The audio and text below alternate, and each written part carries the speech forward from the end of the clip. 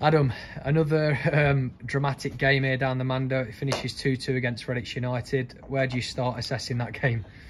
First of all, proud of every one of the lads tonight. Everything that could have gone against us before the game did do.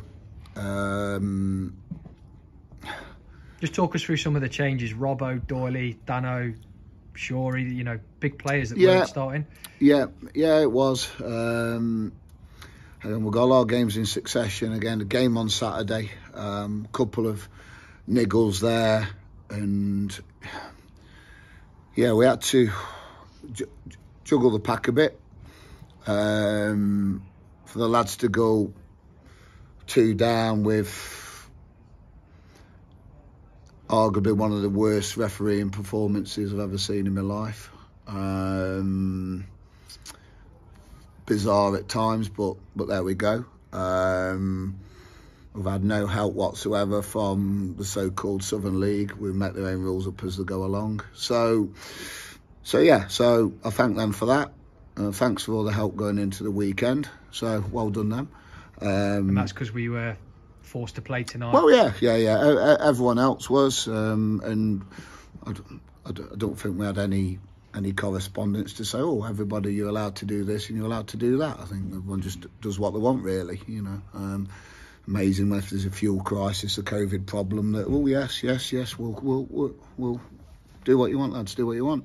So, but anyway, it's all right. We'll stick that in the back pocket. Okay, so but thanks to them for allowing us to play tonight, because what it has done, it's built our lads' character even more, confidence even more.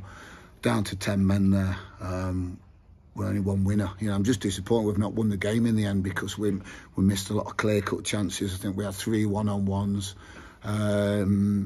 So yeah, it was a cracking game. And and before I say anything more, I think we've played a good Redditch side tonight, and Matty's done an excellent job with them. As you can see, they've got some good footballers.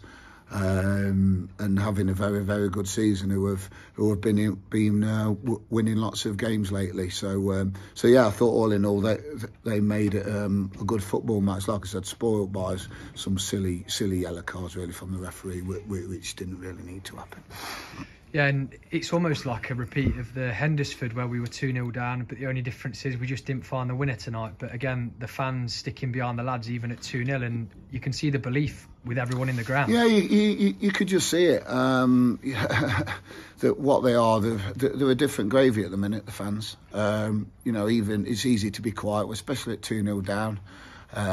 But they pushed us on a little bit more, and the massive for us that they're as much as any player in our team in what they do.